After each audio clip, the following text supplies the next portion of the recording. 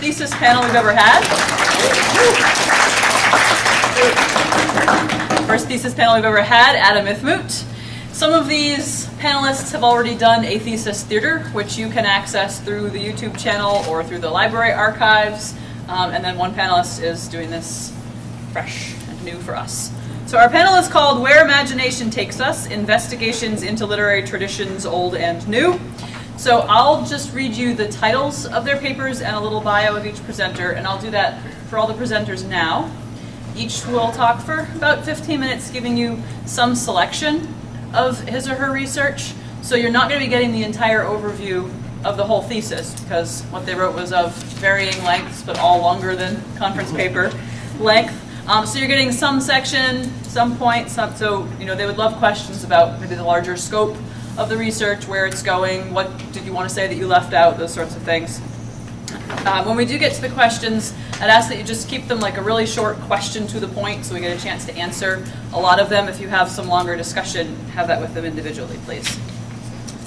All right, so our first presenter today will be Dan Kinney on the relationship between heroism and brokenness in modern fantasy literature. Kat Sass, We Are All Stories in the End, the place of Doctor Who in the fairy tale tradition. Cynthia Smith, The Political Philosophy of J.R.R. Tolkien, and Curtis Weyant, Literature and Praxeology.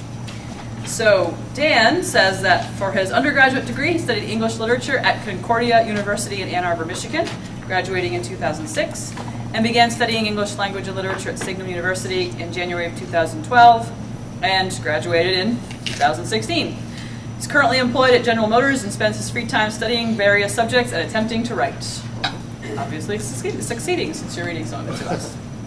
Kat Sass currently works in academic administration at the University of Pennsylvania in Philadelphia. She earned her BA in English literature from Messiah College and has recently completed her master's degree here at Signum, specializing in imaginative literature. She has published essays in More Doctor Who and Philosophy and Harry Potter for Nerds 2, presented papers at previous Mythmoots and the C.S. Lewis and Inkling Society Conference, and participated in several Signum panels on film and TV. She currently blogs about imaginative storytelling in all mediums at Raving Sanity, so check out that blog, and co-hosts a TV podcast on Doctor Who, The Buffyverse, and Battlestar Galactica with Curtis called Kat and Kurt's TV Review. And of course, my phone goes off. Cynthia Smith. After graduating from BYU, Cynthia received a master's in library science from the University of Arizona. She has just completed her MA here. When she is not working as a librarian in Arizona, she has her nose in a book. And Curtis is a content writer by trade and a student of literature by choice. He co-hosts Kat and Kurt's TV Review podcast and occasionally blogs at curtisweyant.com. His writing has appeared in Pop Matters, McSweeney's Internet Tendency, and Joss Whedon, The Complete Companion. Right, so we'll hear first from Dan Kinney.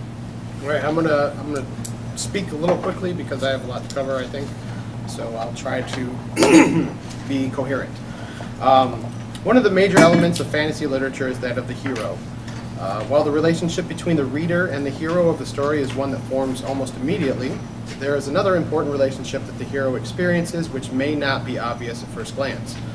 This relationship... Excuse me, Dan, would you be able to use the microphone? I don't want to miss one word. I can. I don't want to. Well, better than this. That's true. Is it okay to go? Yes, is this better? Yes. Okay. Right. Yay. All right. Let's start again. Okay. One of the major elements of fantasy literature is that of the hero. While the relationship between the reader and the hero of a story is one that forms almost immediately, there is another important relationship that the hero experiences which may not be obvious at first glance. This relationship, which can sometimes be hard to see, relates directly to each hero's past and to their future choices. The relationship that I'm speaking of is that between heroism and brokenness. Now, it's well known that the state of fantasy literature in the modern academic community is shaky. Lucy Armitt, senior lecturer in the Department of English at the University of Lincoln, states that, quote, "Suddenly we need to justify our interest in fantasy literature. What we overlook when situating fantasy on the margins of literary creativity is that fantasy is central to all fictional work." Armitt's position on this is clear. Those who study fantasy literature are doing so in a realm in which their work is actively looked down upon from a biased institution that has already eradicated the possibility of meaningful interpretation from fantasy literature. Jack Zipes, some of you may be familiar with him, Professor Emeritus of German and Comparative Literature at the University of Minnesota, states in an article entitled, quote, "Why Fantasy Matters Too Much," that, quote, "Fantasy mobilizes excuse me, and instrumentalizes the fantastic to form and celebrate spectacles that exist and have always existed. It is through the fictive projections of our imaginations based on personal experience that we have sought to grasp, explain, alter, and comment on reality." Now, to fully understand the role of the hero in modern fantasy literature, we must find the answer to two questions. One, do we value characters for their heroism because they do not have faults, nor exhibit a type of brokenness? Or two, do we value characters who become heroic despite their shortcomings and their own brokenness? Throughout literary history, heroes have been associated with good, while villains have been associated with evil.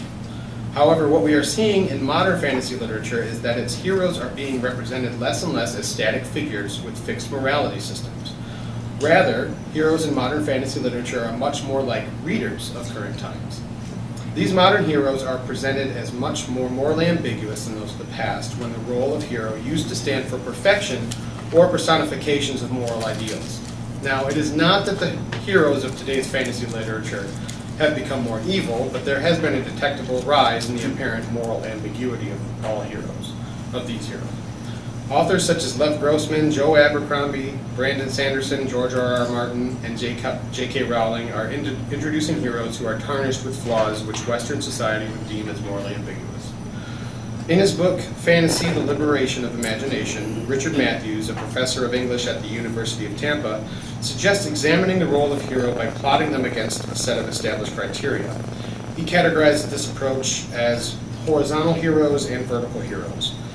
He states that, quote, "The hero can be measured first against the gods in an infinite and atemporal reality, then in the finite and temporal order of history and society, and finally in the finite and contained universe of individual consciousness as it comes to know itself, the world, and others." Now, this hero chart is a convenient way of tracking the final incarnation or point at which a character becomes a hero, but it tends to track the character's destination instead of their journey. Now, brokenness, as exhibited by the characters in modern fantasy, is typically a result of extreme personal problems or trauma experienced at some point in their lives. Faults and shortcomings in a character are not necessarily indications of a character's brokenness, but brokenness can manifest itself in these ways, in addition to others. So it can be a little confusing. Sometimes the origins of brokenness in a character will be described clearly and quickly by an author early in the narrative of a character's story. However, there are times when an author will mask or obscure this information, leaving the work or speculation up to the reader in the quest to determine the origins of that character's brokenness. Now, there are varying degrees to which an author will reveal this information to the reader, but it will fall someplace within the spectrum of these two methods. For example, I'm going to sound like a bit of a Patrick Rothfuss fanboy because I realize that most of my examples that I use for this talk are from him. So It's all right. that's fine because I am a fanboy. He's a cool guy. For example, the two methods that Patrick Rothfuss uses to disclose the origins of brokenness in his characters are, in my opinion, the best examples of such in modern fantasy literature. In The Name of the Wind, the reader learns early in the narrative the origins of Kvothe's brokenness. Kvothe, the protagonist, expresses a desire to go to the university to learn more about sympathy, which is the series' version of magic, after he is introduced to its mysteries by a traveling arcanist. Quote, "I should make," and this is from Kvothe, "I should make it clear that much of the time I spent with the arcanist was my free time. I was still responsible for my normal duties in the troop, but I didn't bemoan the loss of my free time. A child's endless energy and my own insatiable lust for knowledge made the following year one of the happiest times I can remember." However, Kvothe's intentions and motivations for attending the university change dramatically after the moment when he becomes a broken person. After taking a walk through the woods, he returns to his troop's caravan where he discovers that everyone, including his parents, has been murdered savagely in cold blood. The creatures responsible for this are a group of figures called the Chandrian, a mythical team of powerful beings held mostly in superstition by people inhabiting his world. Now, his motivations turned from furthering his own personal desires of broadening knowledge of sympathy to that of discovering more about the unfamiliar Chandrian and a way to avenge the death of his parents and loved ones. The moment of Quoth's brokenness is described to the reader early in the book, and reminders and symptoms of it are continually being given to the reader for analysis and inspection. And this is a quote from the book. This is from Quoth's perspective. In the beginning, I was almost like an automaton, thoughtlessly performing the actions that would keep me alive. I also had one thing I did not need, time. After I had taken care of immediate needs, I found I had nothing to do. I think this is when a small part of my mind started to slowly reawaken itself. Now make no mistake, I was not myself. At least I was not the same person I had been a span of days before. Everything I did, I attended to with my whole mind, leaving no part of me free for remembering. And I had another thing I wanted to read that I didn't have time to put in the paper. Probably shouldn't put it in because it's adding time. And this is from another spot. And he's dictating his story to chronicler who's taking down his story. So that's a little context here. The slapping footsteps stopped, and more laughter followed the sound of ripping cloth. Slipping to the edge of the roof, I looked down to the alley below. I saw several large boys, almost men. They were dressed as I was, rags and dirt. There may have been there may have been 5, maybe 6 of them. They moved in and out of the shadows like shadows themselves. Their chests heaved from their run, and I could hear their breath from the roof above. The object of the chase was in the middle of the alley, a young boy, 8 years old at the most. One of the older boys was holding him down. The young boy's bare skin shone pale in the moonlight. There was another sound of ripping cloth, and the boy gave a soft cry that ended in a choked sob. The others watched and talked in low, urgent tones with each other, wearing hard, hungry smiles. I'd been chased before at night, several times. I'd been caught too, months ago. Looking down, I was surprised to find a heavy red roof tile in my hand, ready to throw. Then I paused, looking back to my secret place. I had a rag blanket and half a loaf of bread there. My rainy day money was hidden there, 8 iron pennies I had hoarded for when my luck turned bad. And most valuable of all, Ben's book, that arcanist I mentioned earlier. I was safe here. Even if I hit one of them, the rest would be on the roof in 2 minutes. Then, even if I got away, I wouldn't have anywhere to go. I set down the tile, I went back to what had become my home, and curled myself into the shelter of the niche underneath the overhanging roof. I twisted my blanket in my hands and clenched my teeth, trying to shut out the low rumble of conversation punctuated by coarse laughter and quiet, hopeless sobbing from below. Now Quoth gestured for the chronicler to set down his pen and stretch, placing his fingers together above his head. It's been a long time since I remembered that, he said. If you're eager to find the reason I became the Quoth they tell stories about, you could look there, I suppose. Chronicler's forehead wrinkled. What do you mean exactly? Quoth paused for a long moment, looking down at his hands. Do you know how many times I've been beaten over the course of my life? Chronicler shook his head. Looking up, Quoth grinned and tossed his shoulders in a nonchalant shrug. Neither do I. You'd think that sort of thing would stick in a person's mind. You'd think I would remember how many bones I've had broken. You'd think I remember the stitches and bandages. He shook his head. I don't. I remember that young boy sobbing in the dark, clear as a bell after all these years. Chronicler frowned. You said yourself that there was nothing you could have done. I could have, Quoth said seriously, and I didn't. I made my choice, and I regret it to this day. Bones mend, regret stays with you forever. So we're basically seeing in that moment, like, he's reflecting on, he could have done something to basically where he was in his life when he was broken, but he decided not to. As an effect of just his own brokenness, he decided not to act.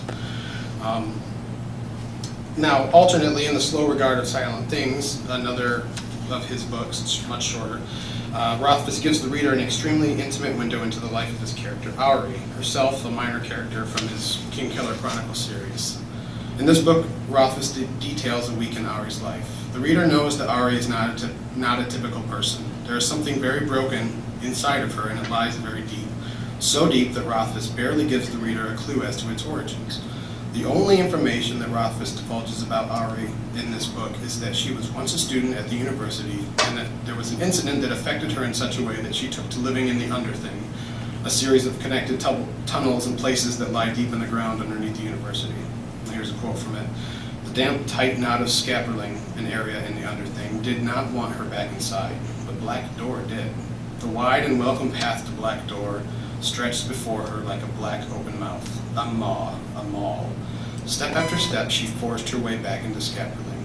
She did not dare let the way to Black Door out of sight. She did not dare let it behind her, all unseen, unseemly, all unseen. While Rothfuss does not explain forthright to the reader the events that brought on Ari's quirky behavior, it is very clear that something is not quite whole with Ari. However, this is the only version of the character that Rothfuss gives his readers. We are not given a picture of the unbroken Ari, and this is completely intentional on Rothfuss's part.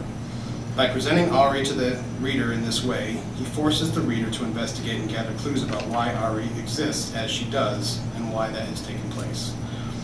Now, characters do not need to have brokenness in their lives to be considered heroes. The literature of older fantasy literature is clearly indicative of that. But the trend in modern fantasy literature has been to portray heroes that have a brokenness which the reader will be able to identify with. While it may be easy to assume that a character's brokenness would somehow stunt or diminish the heroic qualities of a character, the exact opposite is true. The greater the personal struggles and brokenness of a character, the greater their heroic deeds are when viewed in conjunction against the backdrop of such personal issues and trials. Now, how can we label characters who commit acts of rape, adultery, theft, deception, violence, and murder as heroes? There's a very fine line between heroism and villainy, and much of this determination depends on your perspective. Joseph Campbell states that, quote, by overcoming dark passions, the hero symbolizes our ability to control the irrational savage within us, end quote. The perspective of the reader is the litmus test by which the heroism of a character is tested. There's a couple other things here I'm not going to read a whole lot of because we're out of time. They're mostly examples, and I can, if you have any questions, I'd be happy to read them. But let's see here. Yeah, we're going to go to the conclusion. After a character is broken, they face a choice to follow the path that mirrors the values of high morality or that of its antithesis. However, sometimes characters are not necessarily aware of the nature and implications of their choices. In The Lord of the Rings, the character of Gollum experiences this exact situation. After he has been broken by Sauron's ring of power, Gollum faces a series of choices which have the potential to lead him down two very different paths. And I believe it was Michael Drought in his lecture series, Tolkien and the West, who opened my eyes to this realization. Gollum is not considered the hero of Tolkien's masterwork, but had he made different choices, his status in fantasy literature could have been altered greatly. He could have been one of the great heroes. He is broken and faces extremely difficult choices which direct him down a certain path, and unfortunately for Gollum, it doesn't end well. Once we become aware of the pervasive presence of the brokenness of the heroes in modern fantasy literature, it's almost impossible to ignore. It is everywhere in current literary fantasy. It exists in the Harry Potter novels, in J.R.R. Martin's Song of Ice and Fire, Ursula K. Le Guin's Earthsea Cycle, Brandon Sanderson, Stephen R. Donaldson, Joe Abercrombie, Trudy Canavan, V.E. Schwab. I can go on and on. Of course, well, I'm only quoting apparently Patrick Rothfuss today. In his endnote to The Slow Regard of Silent Things, Patrick Rothfuss writes the following. And this isn't like his work, it's just his own opinion. The quote is, "The truth is I'm fond of Ari. I have a special place in my heart for this strange, sweet, shattered girl. I love her more than just a little, and I think it's because we're both somewhat broken in our own odd ways. More importantly, we're both aware of it. Ari knows she isn't all quite proper true inside, and this makes her feel very much alone. I know how she feels, but that itself is not unusual. I am the author, after all. I'm supposed to know how the character feels. It was not until I started gathering feedback that I realized how common this feeling is. I've had person after person tell me that they empathize with Ari, that they know where she's coming from." And in conclusion, basically, brokenness is the seed out of which the potential for heroism and villainy grows. Once a character experiences an event which causes brokenness, they face a path forward, a path that leads to either heroism or villainy, and one that is determined by the actions of the character. Modern fantasy is concerned with the path that the protagonist takes. Obviously, nearly all of the stories of modern fantasy literature feature a protagonist who chooses to follow the path of the hero, but that's only because these characters choose the path of values that we uphold as a society.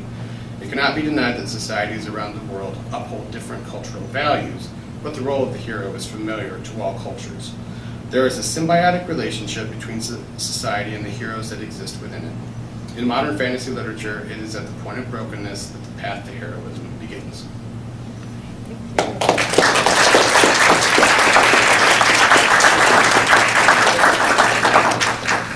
All right, Catherine. Hello. Oh, that was loud. Sorry. So I'm talking about Doctor Who and fairy tales. And when I saw the title of, the theme of the conference was Invoking Wonder, it was pretty obvious to me the section of my thesis that I should narrow and focus on, because talking about fairy tales, what they give to the reader, what they give to the characters, how they work, is very much about invoking wonder, both as a quality that you want to read about in a story and something that you hopefully take with you into your life out of the story if it's done well. So it seemed like a good thing to focus on, so that's the specific aspect I'm going to discuss. And I've pretty much just been taking notes of these panels and discussions we've been having and trying to think of ways in which to apply that, since you've all been listening to that. This is pretty much the last quarter of my thesis. So when Verlyn Flieger talked about, pulled out those keywords of awe and wonder and mystery and curiosity and surprise, I kind of sat back and wrote them down, because for those of you who've been exposed to Doctor Who, what is it if not a celebration of those very qualities? And both in, again, the way that the characters interact with their world and each other, and then the way it works upon the viewer. So I'm going to kind of go through some of those points and try to make connections to the story as it's presented. So this idea of perceiving something extraordinary in the ordinary and vice versa is very much evoked by the structure of the fairy tale that you have. I think nobody really put it better than Tolkien's There and Back Again. That's really the classic structure of a fairy tale. If you start with the mundane and the ordinary, someone recognizable that we can kind of see ourselves in, who goes through some sort of portal, whatever form that takes, into the wider world, into the perilous realm, and then returns back again. And it's about the relationship between those two worlds to each other. So with Doctor Who, you have the obvious, portal being the TARDIS that, is a reference to C.S. Lewis. It's bigger on the inside. And then not just the TARDIS itself, but takes you into the realm of fairy, which is sort of, in sci-fi terms, is, Doctor Who's pseudoscience version of the fantastic. And then, but the relationship works both ways, that the mundane is also seen to be extraordinary in some way. And so that can take, different forms in terms of, having an animated universe of objects that come to life, and, that those boundaries become porous both ways. Everybody has a handout for Cynthia's. We'll switch into Tolkien and politics, and then we'll come back and hear some more of the best of Doctor Who. Are you gonna be able to see this, Cynthia, from up here? Don't watch it. It scares you. I'll watch it, but I'll holler if I need to. All right, when you're ready. All right, so my thesis was on the political philosophy of J.R.R. Tolkien. One major part of political science is the study of war, because political science is intrinsically related to the use of power, and unfortunately war is one of the primary projections of that power in this world. So today I want to focus on the part of my paper that looks at J.R.R. Tolkien and war.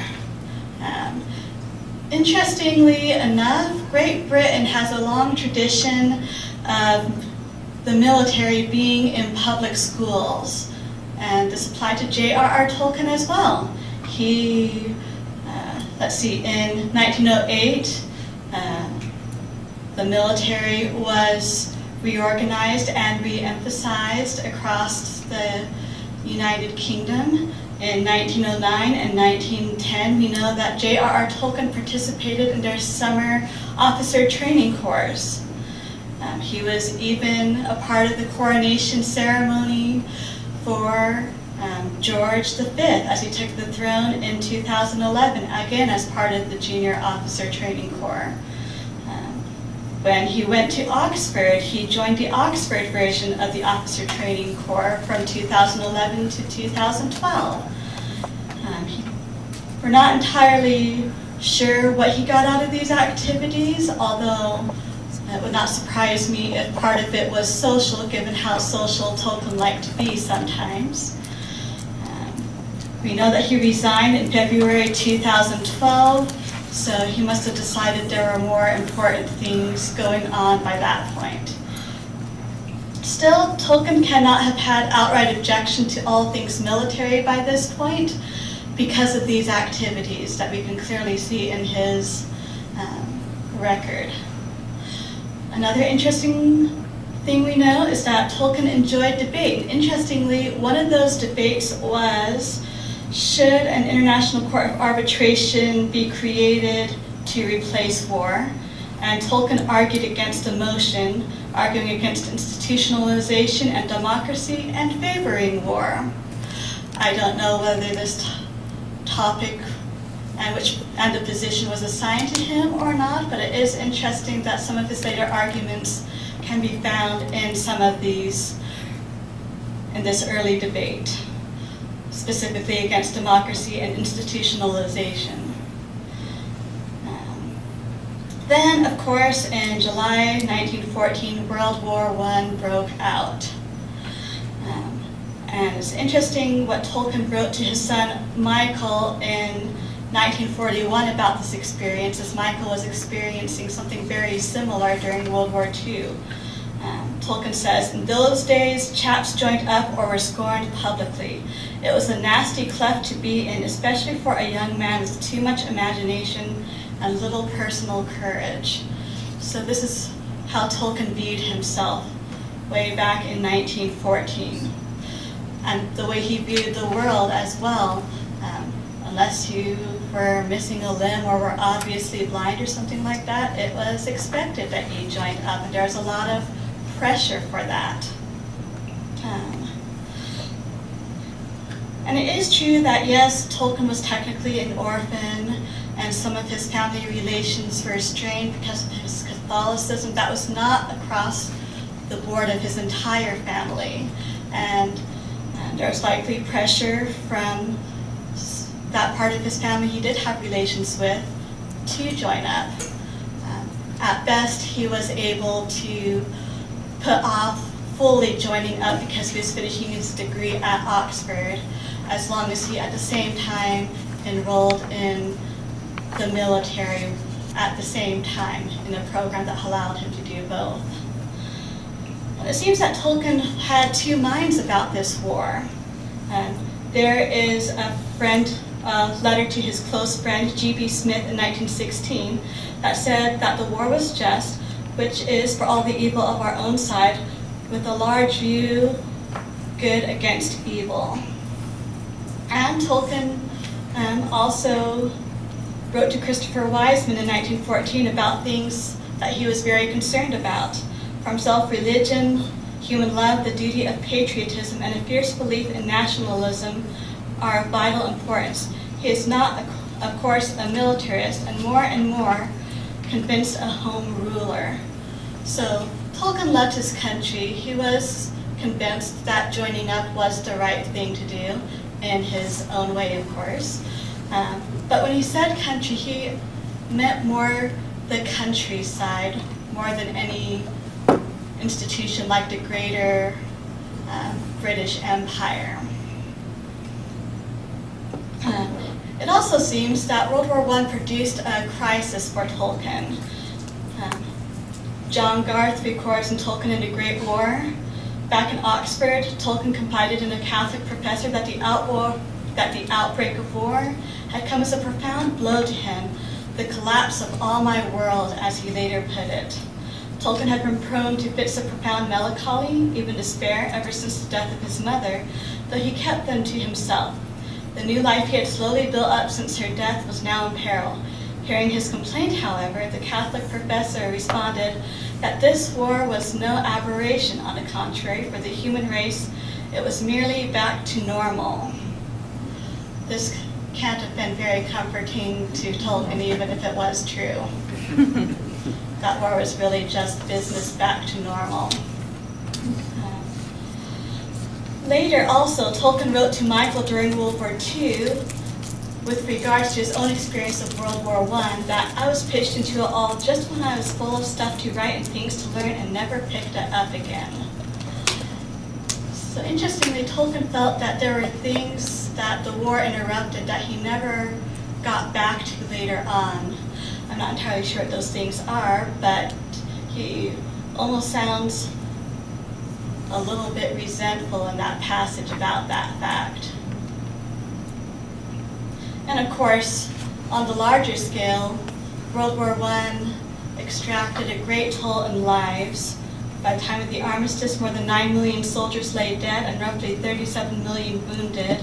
Great Britain, almost 6 million men, a quarter of Britain's adult male population, passed through the ranks of the army, and about 1 in 8 perished.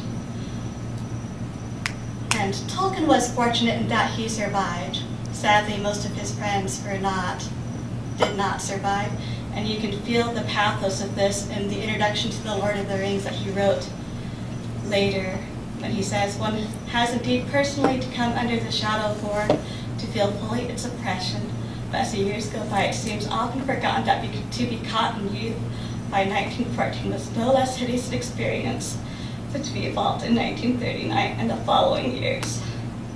By 1918, all but one of my close friends were dead." And yet, during the war experience, as pointed out by Carpenter in a letter by Tolkien, he later said that my Sam Gamgee is indeed a reflection of the English soldier, the privates and batmen I knew in the 1914 war, and recognized as so superior to myself. And so without World War I, we might never have had a Sam Gamgee even. There's also another part of this atmosphere that would have colored Tolkien's perspective. The Official Secrets Act, originating in 1889, was brought to the fore during World War I. This is where neighbors were encouraged to report on their neighbors, the beginning of the modern surveillance society, looking out for disloyalty. And another factor too is that with both of the world wars and the Great Depression, of which Great Britain was all involved, government only continued to expand and expand. World's major democracies drastically expanded the size and scope of their governments in response to all of this. Totalitarianism with its regimentation of society represented an even more extreme form of institutionalization. And so, later, when Tolkien says that he is an anarchist or a monarchist, this, I think, has a lot to do why, because he saw what large government could do and was becoming, and how it could interfere in the lives of the ordinary person. Another thing to keep in mind is that in Tolkien's letters, he seems rather set in his views by around 1940, when the Second World War was breaking out. But if that is the case, you also have to keep in mind World War II was a war that was never supposed to be fought. World War I was supposed to be the war to end all wars. And here he was 30 years later with his own sons being forced into war. However, Tolkien's view of war, as much as it may have changed over time, was complicated. On the one hand, he was not a full-blown militarist, wanting to go, thinking the British Empire could keep expanding, loving the pomp and ceremony of military procession and things like that. On the other hand, he was no pacifist either. As much as he hated World War II, and there are some reasons for that. On the other hand, he certainly had some very strong feelings about a certain ruddy ignoramus over in Germany ruining northernness for everyone. In fact, he told, I think it was his son Michael in a letter, that he would be an even better soldier now in World War II than he had been in World War I because he was so mad about that, basically.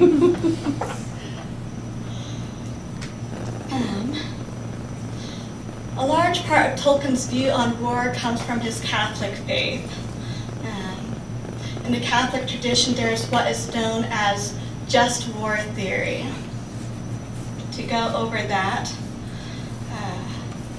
to be led by proper authority, to fight for a just cause with right intentions, must not use illicit means. It must be a last resort, and it must be proportional to the damage originally given. A lot of the problem that Tolkien had with war was because you may have been able to fight a war like that, under that description, in more ancient times in the past centuries, but modern warfare is anything but just warfare, according to those dictates, well, most of them. It is more difficult to wage just war because it's so easy for civilian casualties to get caught in the middle. In fact, he says in one of his letters, we were supposed to have reached a stage of civilization in which it might still be necessary to execute a criminal, but not to gloat or hand his wife and child by him, while the orc crowd hooted. The destruction of Germany, be it 100 times merited, is one of the most appalling world catastrophes. Well, the First War of the Machines seems to be drawing to its final inconclusive chapter, leaving, alas, everyone the poorer. Many bereaved or maimed and millions dead, and the only one thing triumphant, the machines. Interestingly, looking at Lord of the Rings, that is a completely just war. War against Sauron, well, Sauron attacked first. The Western polities are completely justified in defending themselves as far as that goes. War is legitimately declared by those with the most legitimate power in Middle-earth and the Western nations. And in fact, the war is proportional. Sauron sends orcs and evil men against the West, but you never really hear about any civilians along with them. So civilian casualties among the forces of Mordor would have been minimal. Sadly, the same cannot necessarily be said for the forces of the West with the attacks on Rohan and the siege of Gondor.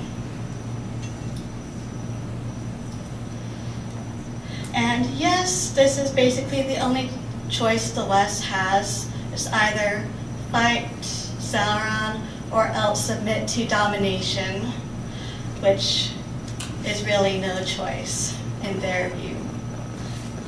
And so it's interesting that Tolkien has a description of what a just war would like in The Lord of the Rings. And I think Tolkien was very troubled that such a thing in the modern world with modern warfare could no longer be. Right. Thank you.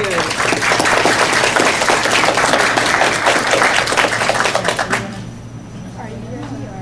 Either way. Okay, all right, we're going to try this again.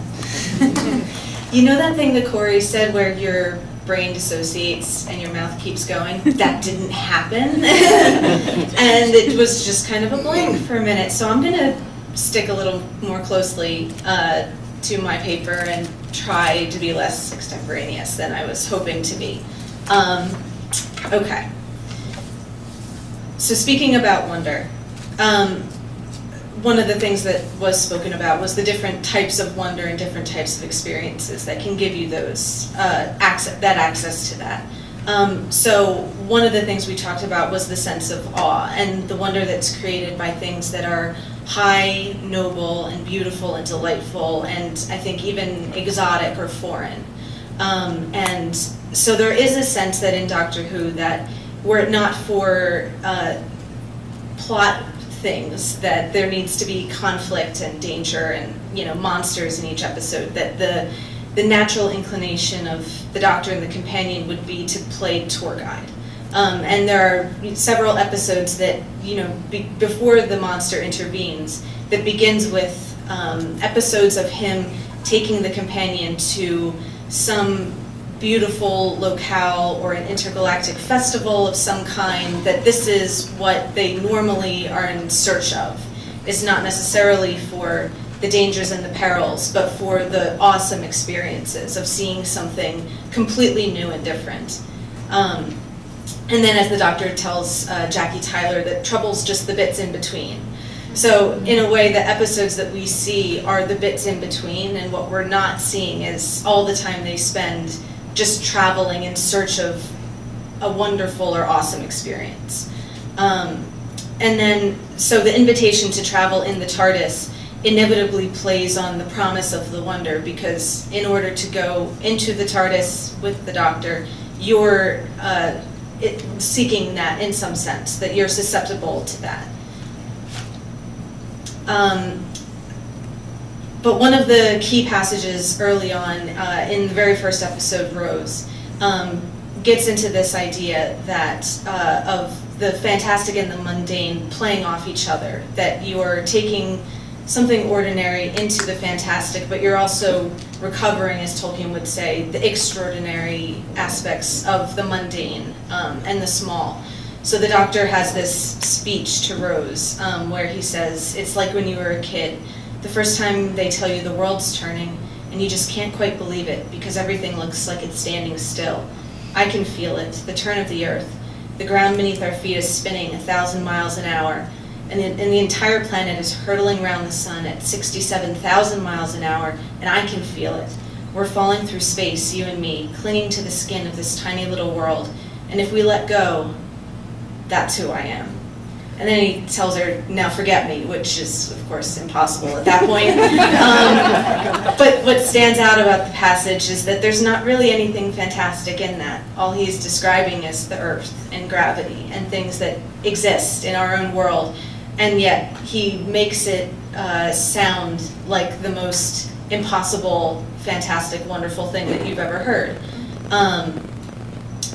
So that idea of falling through space, and that the mere proximity to him gives you that wonder. That seeing, you know, like we were saying, wonders in the eye of the beholder, that seeing something through his eyes makes, you know, simply standing on the earth a wonderful event. But likewise, having a companion with him gives him that wonder. You know, there's a later passage where he talks about how if things look familiar to him, you know, stars that burn for years, but if I take you with me and you see it, then I see it new. And getting into that idea of a communal experience between the characters.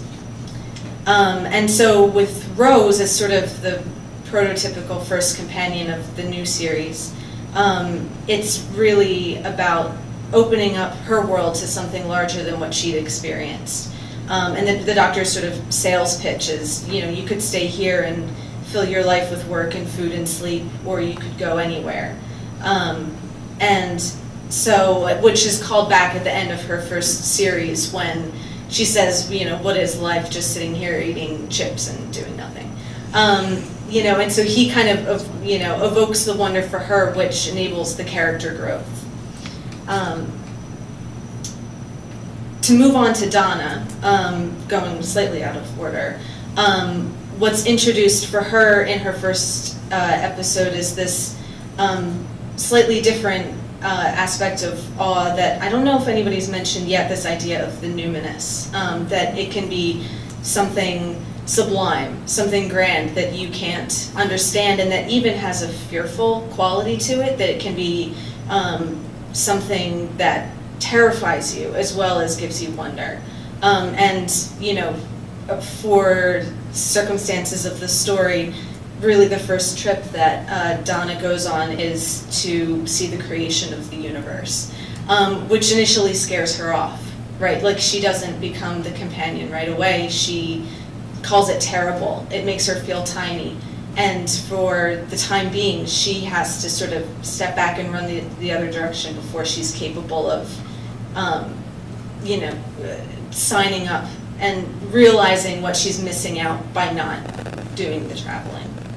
I'm not having too much time left, so I'll, you know, find a way to wrap this up a little bit. Go to, sure.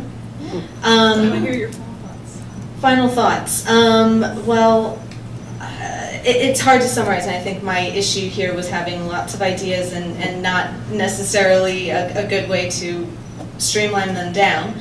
So I'd be happy to talk with people further about other conclusions.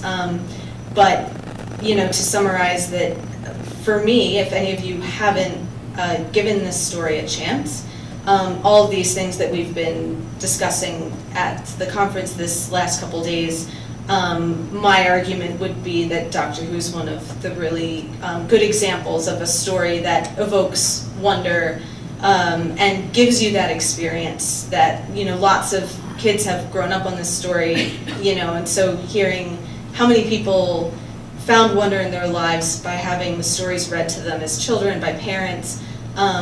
You know, there are generations that have testified to that fact with this story. So it's one of the best examples that I can think of in modern storytelling to get at those ideas. Thank you. Well said.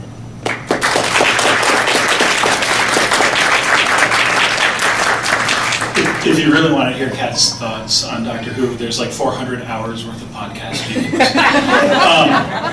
Some of those are my thoughts too. Probably my problem. But not as many. Right. All right.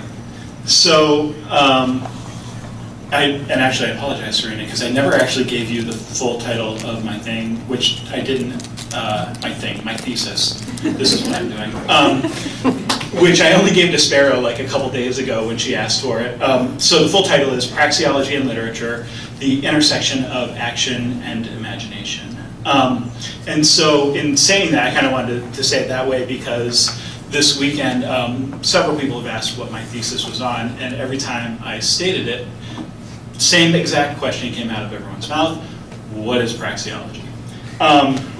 Which is understandable because it's kind of a niche thing, and it's from economics, so you don't really expect literature people to necessarily know it. And that was kind of the fascination for me. So I'm just going to kind of, I'm not going to focus on one section. I feel like I do need to give more of an overview, and I'll try to go quickly, but it'll be more to like touch points in each section of my thesis. So feel free to come and ask me more questions, or if we have time afterwards. The brief definition of praxeology comes from the Greek praxis for action, human action, is that it's purposeful behavior, and sort of the primary tome, if you want to call it, was written by Ludwig von Mises in the 1940s. In English, he actually wrote a German version of his ideas first, and then World War II happened, he came to America, and he rewrote like everything in English, which is kind of impressive in its own right. But, praxeology is the study of human action, and specifically purposeful action. And you sort of contrast that with, unconscious behavior and staying bodily function, that sort of thing. Of course, you can control that to some extent, but he's really talking about that specifically purposeful action that is human behavior. And this is an idea that I had been introduced to years ago. Used to work at a bank, was interested in economics and politics, and kind of was introduced into it that way. But the thing that really sort of intrigued me about it from a literature perspective wasn't until I started with Mythgard, and in the second class that I took, which was the first instance of Corey's Lewis and Tolkien class, where we read An Experiment in Criticism by Lewis. And if you remember his experiment, it's basically something along the lines of, instead of judging readers by what books they read, oh, you read this book or that book, you're either good or bad because you read those books. Let's look at how people read. Are they reading with a literary mindset? And if so, what are they pulling from those books? And it just sort of occurred to me, like, that's a really, that's an action-based idea. It fits along with some of the ideas that Mises draws on in his 1,000-page tome on human action, which is fortunately I only had to read like 150 pages because that's where he like defines it, and then like all the rest is economics, and I could just like ignore that part. But so it really intrigued me because I like that approach. Now I don't like how Lewis actually does the approach. I like the theory behind it, but he goes on to give a lot of loaded terms like literary and unliterary, bad and good literature. And I wanted to sort of like look at it more broadly. Like, maybe there are things we read that, okay, it might not be literary, but is non-literary reading really a bad thing if you're engaging with it? Like, someone's getting value out of that by reading those things. And it could be other types of fiction maybe we don't think of as literary, Twilight or something like that maybe, I don't know. I can pick on that because I did actually nominate it as promised for the Mythgard Academy. I didn't vote for it and I didn't expect it to win, but I did nominate it. Good man. So, but I do think, like, I think obviously a lot of us, most of us, all of us, study science fiction and fantasy, and we know that in the academic community, it's not always looked on as, literary or whatever. And of course, that's some of what Lewis himself was objecting to. But then you can't just take that and apply it to like other things and say, well, that's not literary and this whatever. So even if you're doing a non-literary reading, what's the value in that? What, is there some value there? So that was sort of my initial thought, like, oh, there might be something here between this whole action thing and literature. Let me look deeper into it. And so I found a really great advisor at the University of Virginia, Paul Cantor, who was kind of the only one who has really worked on this like ever before, with a couple other people. There's like one book out there, and they, of course, did the economic approach of, oh, let's look at these literary texts and like apply economics to it. And it's like, no, I don't want to do that. Like, I want to see what else we can sort of glean from there. But he pointed me to a translation of Aristotle's Poetics that really kind of made my day because it really took that literary approach. So the translation is by Seth Bernadetti. Is Tom in here? Did I say that right? And Michael Davis. And the thing that really struck me was Davis's introduction there, where he says, so with poetics, of course, everyone talks about mimesis, right? The imitation of action. But Aristotle actually talks a lot about action itself, not just like imitation as, theater or literature or whatever. And so Davis says, insofar as all human action is always already an imitation of action, it is in its very nature poetic. It is the distinctive feature of human action that whenever we choose what to do, we imagine an action for ourselves as though we were inspecting it from the outside. And so there's this imaginative step that takes place, and we can call it imitation, but the imitation itself is an action, right? And so, just kind of going along there, he says, he makes this argument that in the context of On Poetics, Aristotle invites us to consider the different words that he uses. Okay, so I don't know Greek, I haven't studied it. Signum hasn't offered it yet, so I blame them. But, so he kind of goes through the different, so there's different, words related. So to poiein, which is the poetics, right, and pratein, and of course praxis, are all sort of related in different ways to the idea of human action. And he says, in the context of On Poetics, Aristotle invites us to consider poiein and pratein synonyms. Should we accept his invitation, we would have to translate the title of Aristotle's most frequently read book. That would mean On the Art of Action, not just imitative action, right? So it's that idea of that in literature itself, like from the very earliest literary theory, we've got this idea that there's action at the central core, and like, oh, that's really cool. That's what I want to talk about, which is really nice, because if you didn't say that, then I wouldn't have anything to talk about. So I went back to, like, this is, so all of this is kind of like, you know, happening. So I'm like, okay, well, I actually need to go back now and read Human Action and see what Mises says. And what's really interesting is that, in addition to defining praxeology and whatever as a study of action, he kind of comes up with three, he calls them prerequisites. I think I call them more like corollaries to action. And basically, there's these three things that people do when they're looking to act purposely, right? One is you want to change something about the way things are, right? There's you know, some situation or something you want to improve or at least make not as bad. There's also an imaginative component in that you have to imagine what it is that will make that improvement, right? What's going to improve your state of affairs. And then an actual belief that doing something is going to improve that. And I really kind of set my hooks in that middle one, right? That imaginative component, because I really think that's really interesting to think that at the core of everything we do, there's this imaginative component, right? I'm thirsty, so I can imagine that taking a drink of water is going to help quench that thirst. I know that from past experience, of course, and then I go and do it, right? I mean, you don't go through all those steps every time you think of it, maybe, but it's really quick, it's really in there. And so I really kind of set my hooks in that imaginative core of what human action is. And I started looking around and reading around a bit. And I really liked, so there's a book out there by Russell Berman called Fiction Sets You Free. And he goes into a lot of argument back and talking about story and the development of language and literature and all of this. And he really kind of pulled all this together for me in a way. So he says, basically, you know, language develops out of this imaginative component as well. You know, it's fundamentally imaginative to use the symbols that we use in language, you know, to represent things that we talk about, and that's a very, like, that's the core of what we are as humans, is this imaginative component. And he says, language and then literature, therefore, became that field of society dedicated to the cultivation of the imagination, and therefore also imaginative individuals.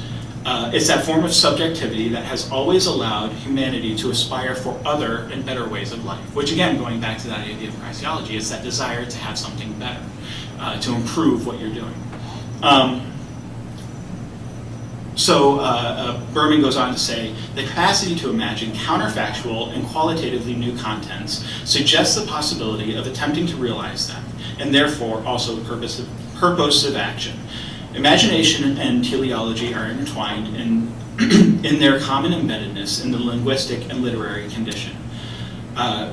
He goes on to talk about counterfactuals and that precondition of making choices in the idea that we have this, you're basically creating this idea of, like, what's a new world that I could live in if only I do this thing, right? Whatever that is. And that could be taking a drink of water, could be creating a new university, you know, like that type of thing.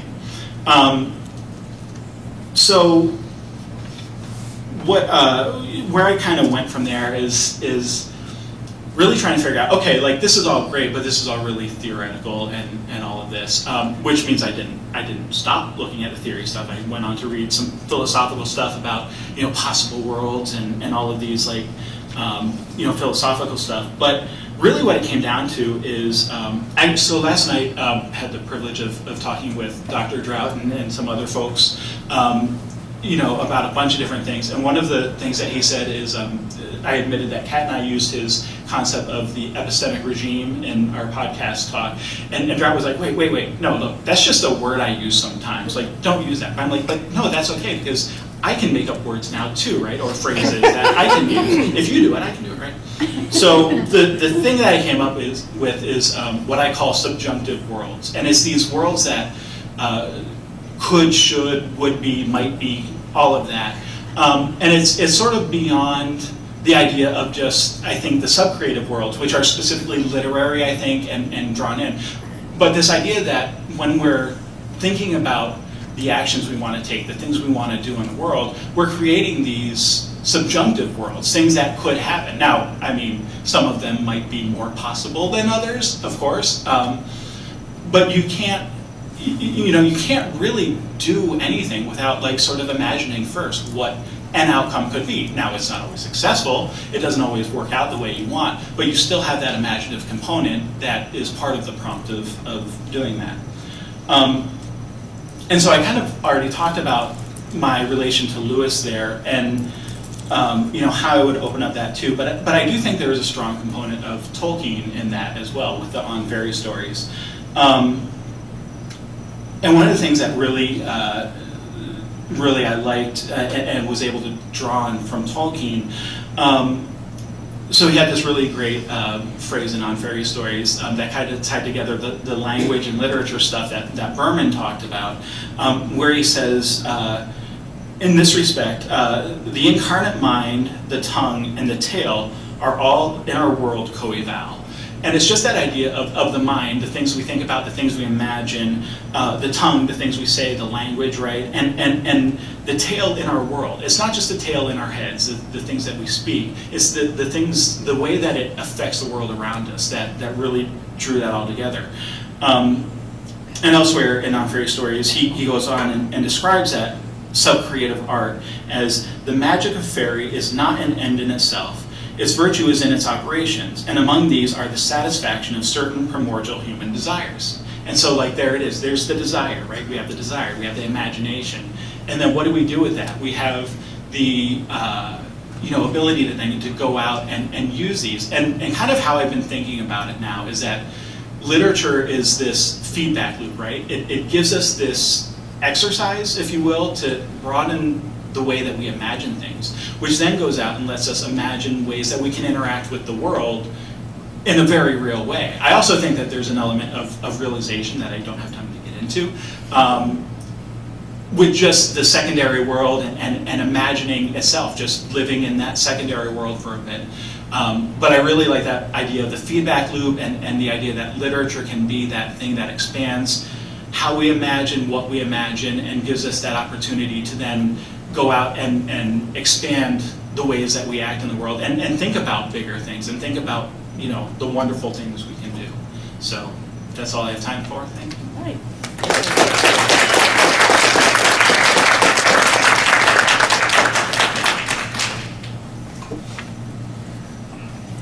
Thank you very much. What a varied panel, and yet some really important overarching themes among them, right? I'm going to start out with one question, and then I will see what questions you have.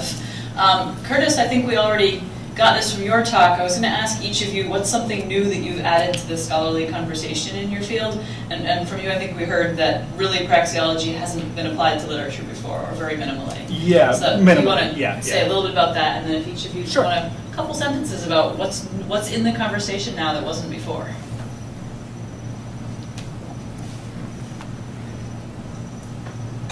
Right, so again, the only thing that I'm aware of, and that my advisor was aware of, and he's aware of way more than I am, is basically the book that my advisor co-edited on sort of economics and literature and the praxeological component there. But yeah, so my goal here was just to kind of kick open the door and see what's behind it.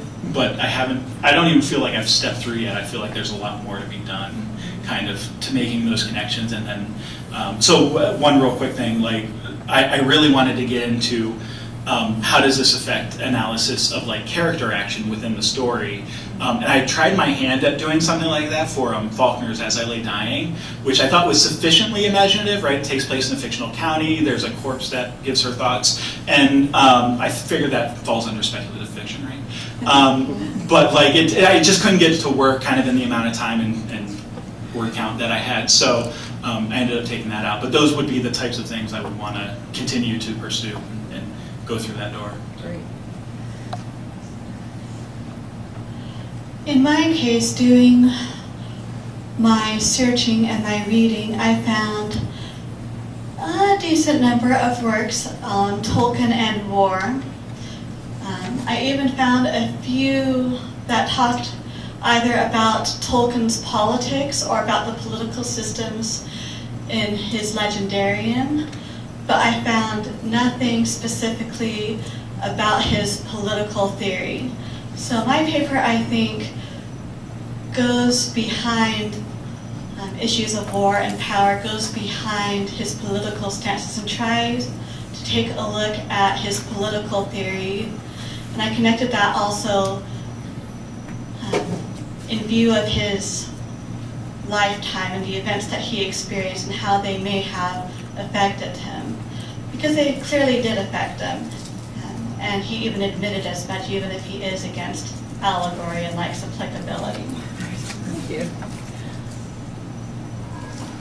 So I think for me, it's taking the fairy tale elements and applying them at a larger, more structural level. That there were lots of references to things of, an article specifically on, so-and-so's use of nursery rhymes, or how it works in as parallels to Peter Pan, or taking certain things for granted, like, well, of course, there's portals and it's rabbit holes and, references to these things, but nobody really took it further than that. And it seemed to be saying that you're a fairy tale if you have a reference to the big bad wolf. And so that's certainly part of it, but I think what I wanted to see was, how far could you take that to its logical extension, and could you show that something not just references a genre, but actually works in the genre, in the structural tradition of how it's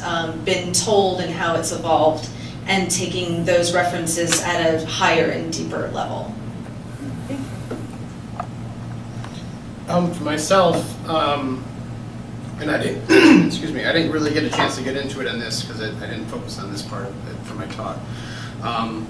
But I made a big distinction between fantasy literature of the past, which would have been just like beginning of the 1900s, and then Tolkien, and then how the past really 20 to 30 years is what I categorize as modern fantasy literature.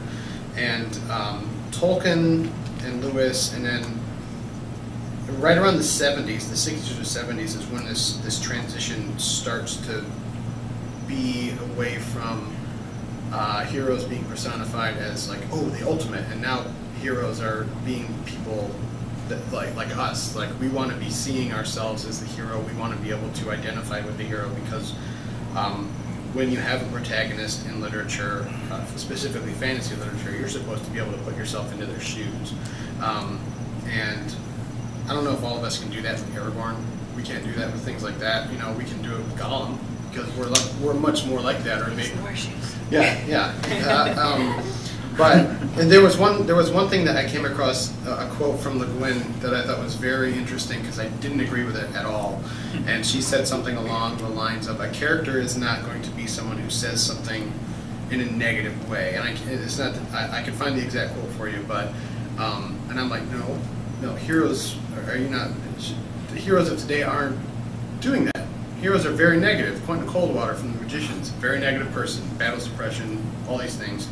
And basically what Le Guin's saying, she's right on the edge of where heroes are embodying what we would call moral ideals. So right now we're kind of off of that. We're trying to not necessarily make characters, like I said, more evil, but we want them to be more tarnished, more flawed, easier to relate to, because when we read literature, we want to take that journey with them. We don't want to just get to that end goal. I don't know if that answered any question or if I made any sense of that. Thank you. Yeah. Appreciate it. Okay, do we have any questions? And just a reminder, if you can just keep it a short question so a lot of people can ask them. If you have a longer discussion to have with someone, to do that another time. Kat, which of the doctors do you think best would be an example of exemplifying fairy tale nature? In your opinion? In my opinion. That's a really easy question. Well, I think that for all of the aspects, whether you're talking about different doctors or different companions or different writers, it is a matter of emphasis. And what I was kind of pleased by, because I was kind of hoping that I would feel this way, was that they all do it to some extent, but maybe there are certain motifs or traditions that get dialed up or down depending on who's involved. So, I mean, I think the most obvious answer that springs to mind is Matt Smith. But again, I think he exemplifies a certain childlike quality that seems very sort of whimsical, which is maybe the most obvious way to do the fairy tale genre, that he's kind of, you know, epitomizes this notion of embracing your second childhood in a way, and not caring about seeming grown up or seeming frivolous or silly. But then I think different ones do it different ways. I think that the Tenant Doctor's written with kind of certain seductive qualities that, you know, make it more interesting when you're having companions sort of, you know, seduced or tempted into the perilous realm, and so that maybe makes it work in some ways. And you know, Eccleston's Doctor, I think, plays with the kind of normalness of something that seems kind of minimalist and ordinary, but has these sort of hidden depths and everything. So it sort of depends on which aspect you're talking about. That would be my answer. Great, thank you. Another question. Vero. The question is for Kat, but I want to confirm first that I understood something Dan said. Are you saying approximately mid-70s, Dan, is when you see the morally upright, Jinli hero transform into the broken or perhaps flawed hero? We're ignoring the Greek tragic. Is that about the right? Yeah, I would say like after Tolkien and Le Guin, and then up till now is when we're kind of seeing that. So the question for Kat is, does the succession of doctors, William Hartnell, flawless, right? Does the succession of doctors map onto the timeline that Dan has just proposed? Are they flawed after the 70s, and where's Tom Baker? Sure. I'm not prepared for this at all because the thesis was specifically about the new series. But speaking off the top of my head, some people other than me, in particular, a blog and book series by a scholar named Phil Sandifer has written extensively about the classic series. And one of the things he talks about is especially after Tom Baker, the shift over to Peter Davison as the more flawed, relatable Doctor. That every shift is a pendulum swing away from whatever you did before. And that's true if you're talking about writers or companions or doctors or whatever. So you always go too far in one direction and you have to sort of course correct, is what they tend to do. So if you've been used to a larger-than-life, seemingly invincible force of nature with, like, yes, for a long time with Tom Baker, then to bring on what people saw as a very relatable, flawed, human, humble, fallible Fifth Doctor in Peter Davison. So that he's not necessarily an anti-hero in the way of that, but I think trying to make him more human.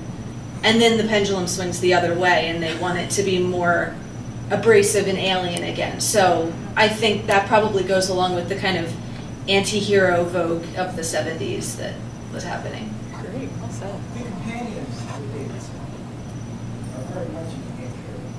Yeah, right.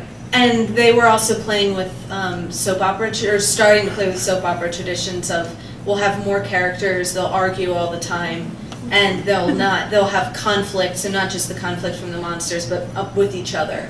So, and that, at least starting, I feel like the new series has sort of figured out some more sophisticated ways of doing that, but it was at least starting to move in that direction. Jack. Did I see your hand? Yes. Not immediately, but yes. So I just have a thought for Dan to react to, which is it possible that the sort of pre-70s hero was written as a sort of character that was transcending issues of the human condition, and the post-70s hero is transcending issues of personal failure? And that's kind of where the divide falls. Just your thoughts about that? Yeah, I would agree with that, because like I said, I think that the heroes of someone was talking about this yesterday, I can't remember who it was, but like they were talking about Victorian literature and things of that nature, and how you can see, what was it? This is, I can't remember. But yes, I would say that the heroes of the past modern fantasy, or past fantasy literature, were embodiments of a virtue or a moral, and now they're embodiments of reality, real people. And so I would say that I would agree with that for sure. Mm-hmm. Did that answer your question? Yeah, I mean, I think if you extend the scope out, I bet you would see, kind of either an oscillation or a wave as these kind of trends rise and fall. Because if you go back to the heroes, you think like Hercules, right? He commits atrocities, and then that sets him off on the direct path. Plus, a lot of it also is, and we tend to forget that that the authors of these things, they're writing for the culture of their time. So what, like I said, what might be considered to us an atrocity might have been something. Oh, that's great. Kill all the village, whatever. That's great. That's what we embody. Things like that. So yeah, I think that there is a rise and fall, and it'll probably go back to that at some point. More like original heroes or with Arthur or things like that, or whatever predated Tolkien. So. I'm gonna take this question. It's interesting because what Kat had said about, this is really to both of you again, what you had said just now about this force of nature hero character versus a more flawed hero, immediately made me think of Jim Kirk from the original Star Trek. If you look at him in the original series, he is that unstoppable force of nature who always finds the way. And then you get to him by the film series, and he's a definitely more interesting character. Like, I like Jim Kirk from the get-go, but he becomes a more interesting character in the films of the 80s because you start to see that kind of human vulnerability about him that just did not exist in the television series. Talking about heroes for our times, Cynthia, does this question tie into Tolkien's politics and war? Because it gives a very particular kind of hero for his times.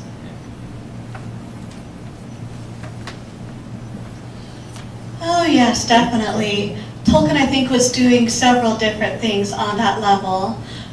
Item number one, a lot of World War I authors, they were very disenchanted, shall we say, and very negative.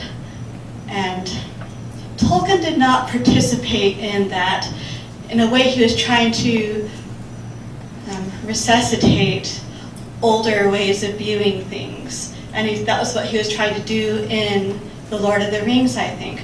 But at the same time, he did introduce this new type of hero, the Hobbit, Bilbo, Frodo, Sam, all of who are a very small stature compared to many of the other characters. They aren't particularly important, and yet, for various reasons, to end up playing a central role, sometimes against their will, in the fate of the whole universe, practically.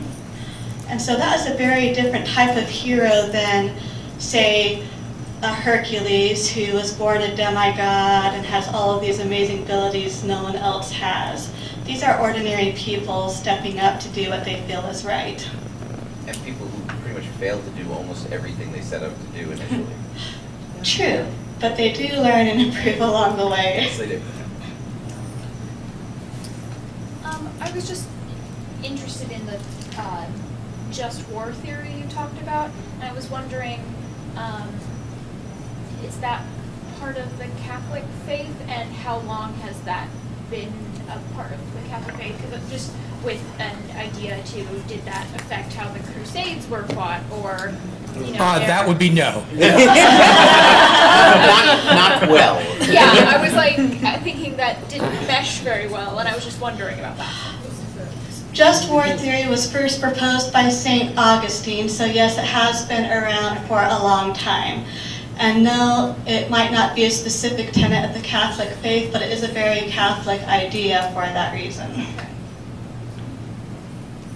So I wanted to talk to Dan about that broken hero.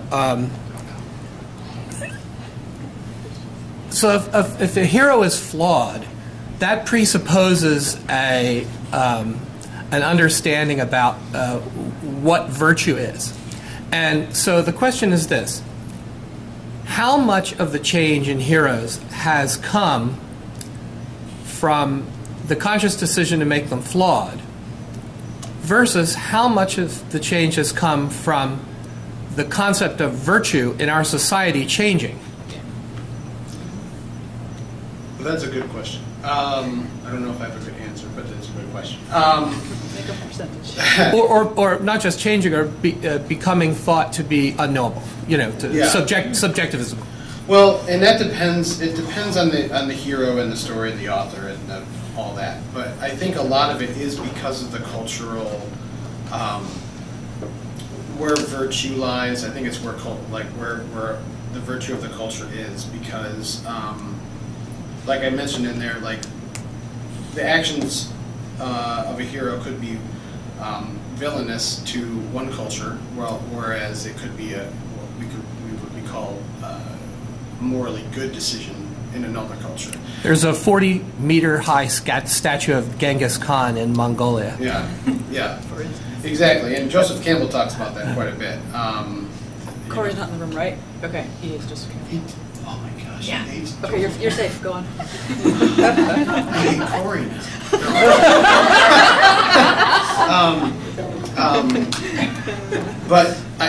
I think today, and Patrick Rothfuss, fanboy, I think he was surprised by it. He mentioned that he was surprised that so many people identified with Ari being broken, and he wonders how many people are going around today feeling broken and alone, and we don't recognize it in other people. And there is an extent to which sometimes authors do not put like a point of brokenness, like where the character reaches the epitome of well, I'm going to make a decision now to be hero or villain or good or bad. Sometimes they don't put that in the narrative. You have to kind of read into that a little bit. And I think I think authors are making decisions now more often than not. If you have a chance to read Vicious, it's a book by V.E. Schwab. She just totally hits this nail on the head about hero versus villain. It's great. So I think that's a modern thing. I think that is now being more an intentional choice by authors than it was 20 years ago. I think that it's becoming more of a choice now. I get to ask the last question. Curtis, is there a praxeology for the reader's response? So have there been studies of whether people purposefully take on specific actions as a result of reading work of literature?